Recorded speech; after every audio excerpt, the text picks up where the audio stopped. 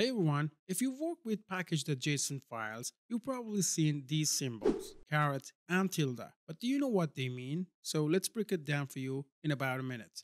The caret sign is the default when you install a package. It allows updates to the most recent compatible version as long as the measure version stays the same. So for example, if your dependency is something like caret 1.2.3, it means that you can updates like 1.3.0 or 1.4.5, but not 2.0.0. All right. So the measure version should be the same. Now the tilde is stricter.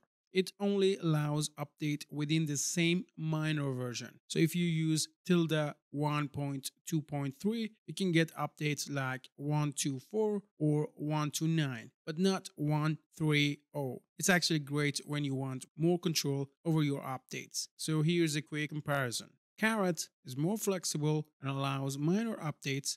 Tilde is more strict and allows only patch updates. And now you know how caret and tilde work in package.json file. So if this was helpful, please give it a thumbs up and subscribe for more bite-sized dev tips and also comprehensive courses on my channel. See you in the next time. Bye bye.